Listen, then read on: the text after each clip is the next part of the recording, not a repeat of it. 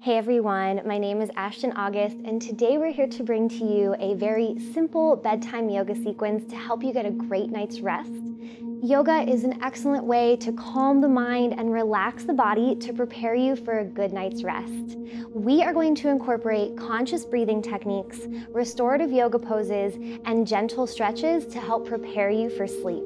This yoga sequence is brought to you by NuSleep. NuSleep is a bedding company that incorporates special technology in their products that help regulate your body temperature so you can get a great night's rest. The best part about this practice is that you can do it in bed. So brush your teeth, put on your comfiest pair of PJs, and hop on into bed. All you need is all that you've already got: your bed, 2 pillows, and a blanket. Let's get started.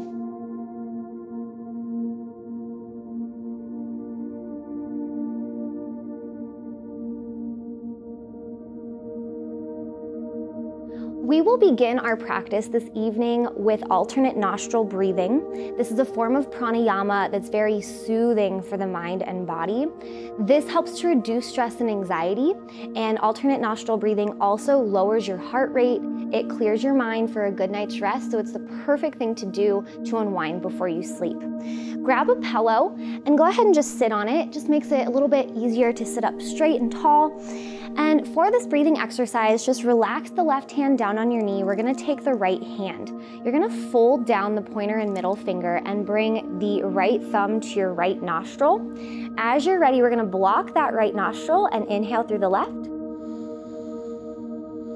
Block the left with that ring finger and exhale through the right. Inhale through the right. Block with the thumb and exhale through the left. Inhale left. Block it and exhale right. Inhale through the right. Exhale through the left. Inhale left. And exhale right. Let's go one more time through. Inhale through the right.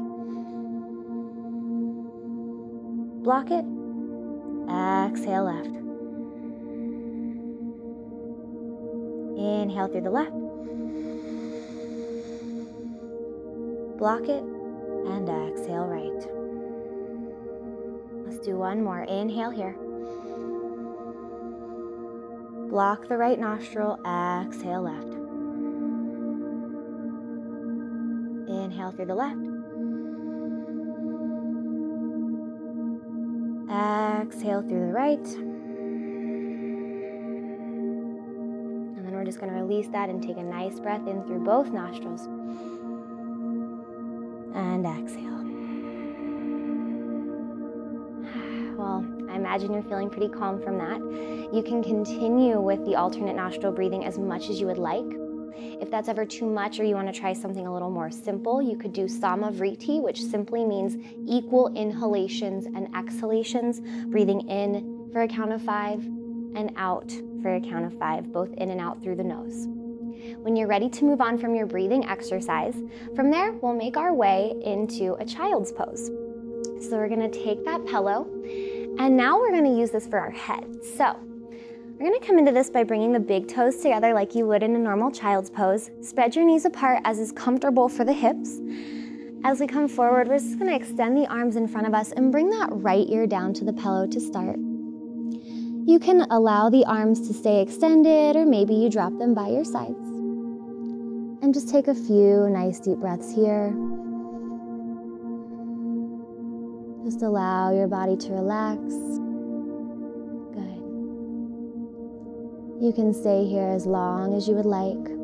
Child's pose is a wonderful restorative posture. It's a gentle low back release, and it's very grounding, comforting, and soothing. We want to get an even rotation through the cervical spine or the neck. So whenever you're ready, we're just going to switch sides. And we're just going to breathe nice and deeply as we bring left ear down.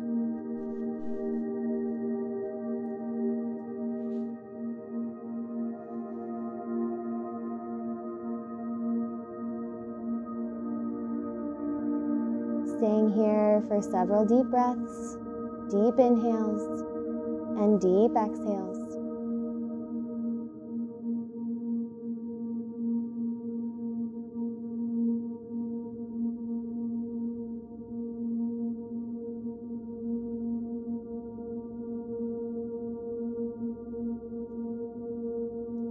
When you're ready, we'll just come back up to seated. We're going to take a little child's pose, thread the needle. So just scoot that pillow off to the side. And we're just going to extend the left arm forward as we thread the right arm underneath the left armpit. Your left arm can extend ahead and relax, and just allow your body weight to gently rest into this right shoulder stretch. This gentle variation of thread the needle is just a nice way to open up the shoulders, a place that we tend to store a lot of tension and tightness. So opening up the body is a nice way to allow it to relax and soften, preparing for a good night's rest. Good. When you're ready, nice and slow, we'll just switch sides. Now remember, if that feels really great, you can stay there as long as you'd like. When you are ready, let's switch sides and thread the left arm underneath the right armpit.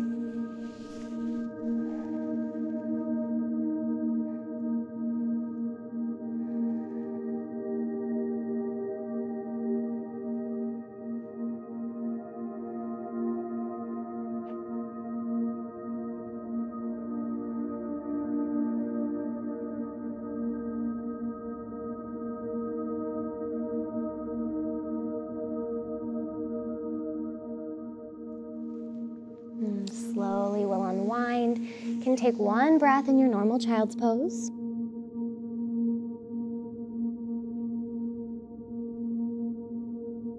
And then we'll slowly roll up to seated. Nicely done. Now we stay there for about 5 deep breaths on each side, but remember, you can always stay there longer if you're really enjoying it. Just continue to breathe, continue to relax and soften. When you're ready, we'll move on to our next pose. This is going to be a seated forward fold, and we're going to grab a pillow or two. So extend your legs out nice and long. Now, this is a restorative version, so just allow the feet to relax. Grab a pillow, and we're just going to place that right on top of the legs. Now from here, we're just going to begin to hinge forward. Now, you can stay here if this feels okay and just let the body hang. If you want even more support, you can take a pillow on top to place your head on. We're just going to stay here for several breaths. So get comfortable, allow the spine to round. You can place your hands forward or down to the side, and you can bring forehead straight down. Or you can do one ear and then switch halfway through. I prefer the forehead down.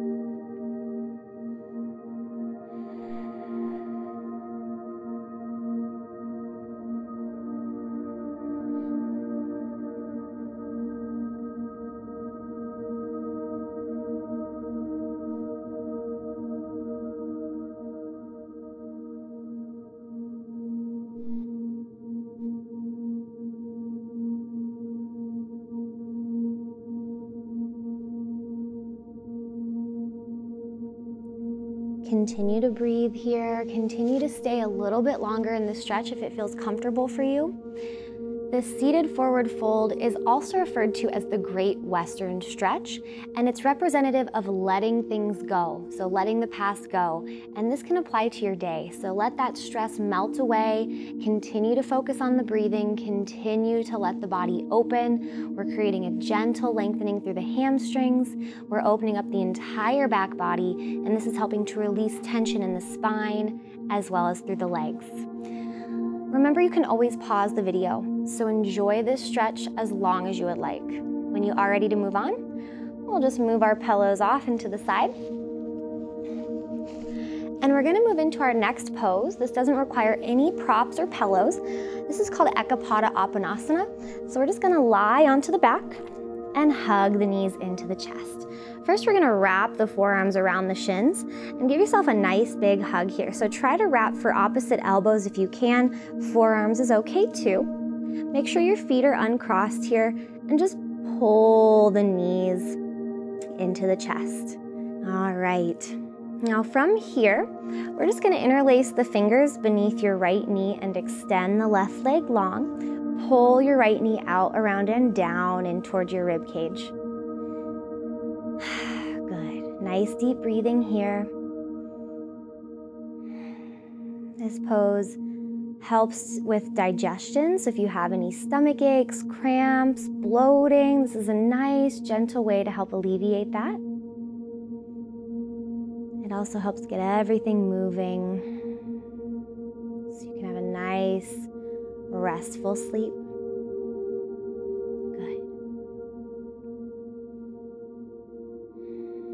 Now from here, we're going to move into a little reclined figure 4 pose. So we're going to lift that left knee and then stack your right ankle on top of it. Now it's important to keep both of your feet flexed here so that you're protecting your knee joints, and then we're going to thread the right arm in between the legs and interlace the fingers behind your left thigh now.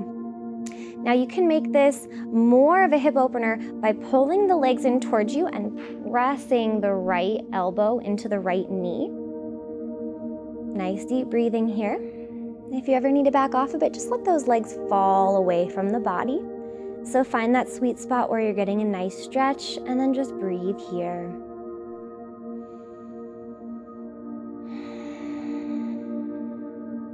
Good.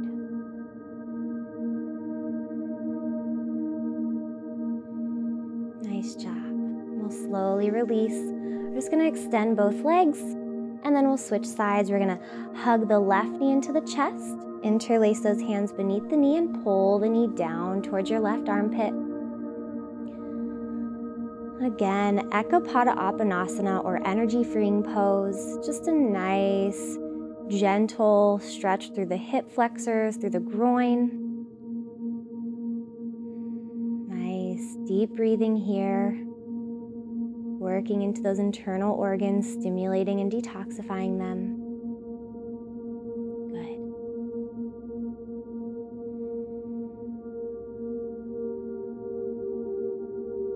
And as you're ready, we'll lift that right knee. We'll go into reclined figure 4, side 2. Remember to flex those feet. Left arm threads through. We'll interlace the hands behind the back of the right thigh. Whatever you did on the first side, press into the elbow to deepen or relax the legs away from you to back off. This is essentially pigeon pose on your back, and hip openers are a great way to release any stagnant energy. The hips are where we tend to store a lot of tension, tightness, and even pent up emotions. So working through all of this is going to really help to calm mind and body. Nice deep breathing here.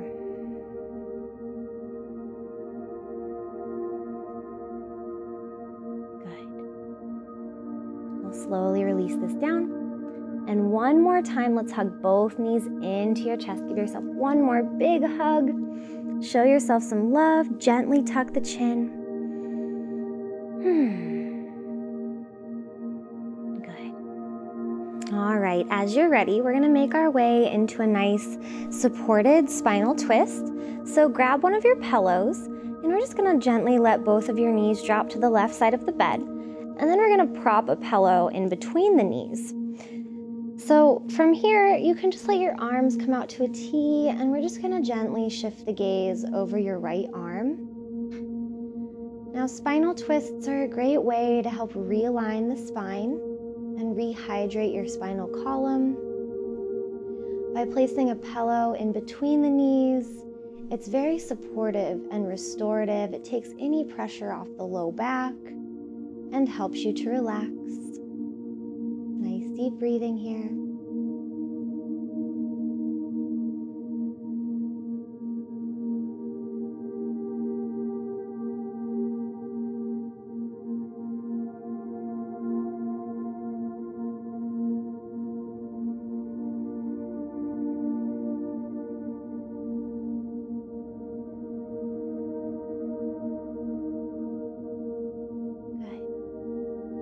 As you're ready, we'll just draw the knees through center, and you can just drop them over to the opposite side as we shift the gaze to the left.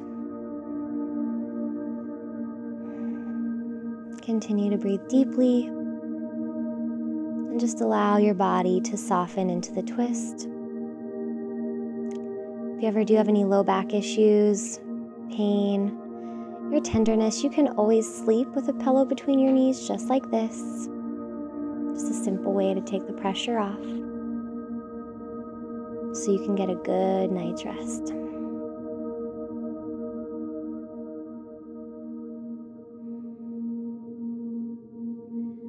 And when you're ready, we'll come out of it, gently bring your knees to center, and just take a moment here to reset. Spinal twists are so good for your spine because they're really detoxifying for the spine, and they really help to counteract any hunching or sitting that you've done for long hours over a computer. So when you're ready, you can just remove that pillow, and we're just gonna move into a little happy baby. So you can grab the inner or outer blades of your feet, and we're just gonna gently rock side to side. So there's little pressure points just above the tailbone. It feels good to kind of massage those out.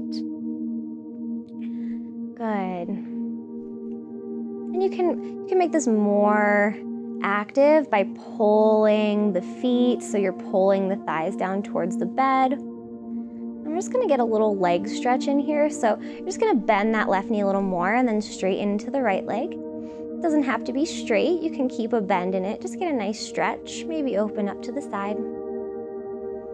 Nice deep breath here. We'll come back to center, we'll just switch sides. Just getting a nice little hamstring stretch in between. Let's go one more time, side to side, nice deep breathing. Again, you don't have to straighten all the way into the leg. Good, final time here. Nice. And then we'll come back to center. And you're just gonna take the bottoms of your feet and allow them to fall gently down to the bed. We're going to take a little reclined butterfly pose or Supta Baddha Konasana. We're going to take a pillow and we're going to prop one under each knee. So try to make it the same size pillow.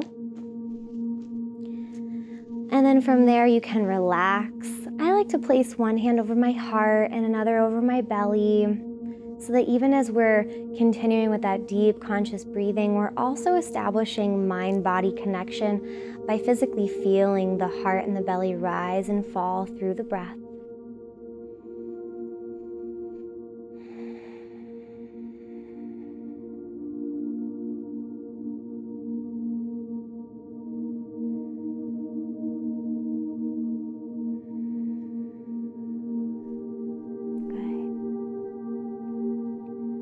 This is an incredibly restful, restorative posture. We're continuing a gentle opening through the hips, but with the support of the pillows, it makes it completely passive, restorative, and therefore relaxing.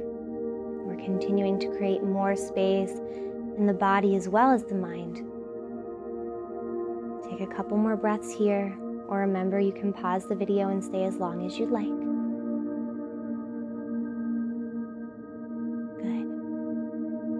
I don't really want to come out of this pose, but when you are ready to, we're going to bring the hands to the outsides of the knees and help them back to center. Just make it nice and gentle.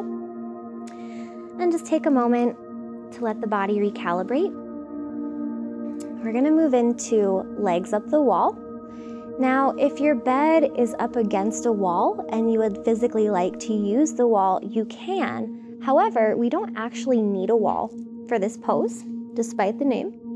So what we're gonna do is, with or without the wall, you're gonna plant the feet and lift the hips, and we're just gonna take a pillow directly beneath the tailbone. And then from there, we're gonna lift the legs. And so if you're up against the wall, you just want the back of the thighs to rest against that wall. But if you're not, when we can stack the legs above the hips, you're just gonna be able to effortlessly let them hang. So find that sweet spot. Don't be afraid to play around a bit, because you will find that spot where you're able to just let them be. Good. If you need to bend the knees a little bit, whatever you need to do to feel comfortable here. And the arms can just lay down by the sides, palms up or down. And rest here. Legs up the wall is a favorite pose for relieving stress and anxiety. It's also incredibly calming as we reverse the blood flow, reverse the energy, and just breathe. Let everything go.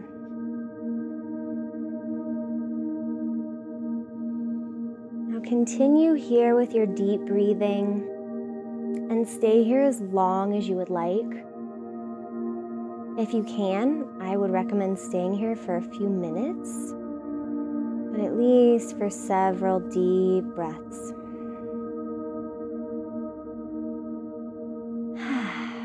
Good. When you are ready to come out of it, we're just going to bend the knees, hug them into the chest one last time.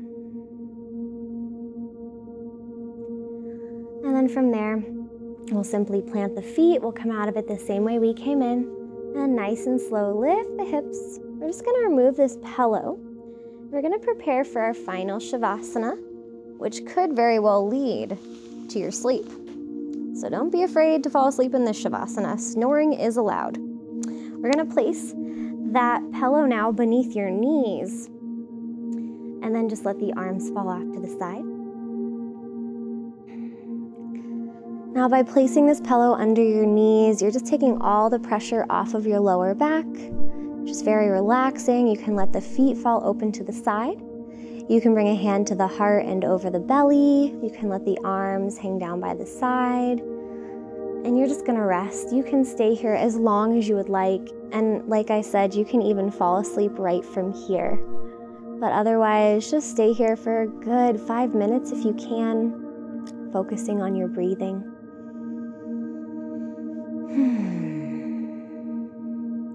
If you would like to come out of your Shavasana, whenever you are ready, just begin by gently I'll bring my left arm, bring whatever arm overhead that you would like, gently rolling onto that side, and taking a few breaths here.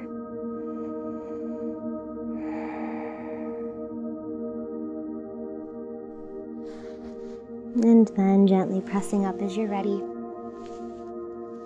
Again, remember that you don't need to leave that Shavasana. If you want to go right to sleep from there or stay lying down, that's actually optimal. Getting a good night's rest is so incredibly important for your health, for your well-being, and your quality of life overall.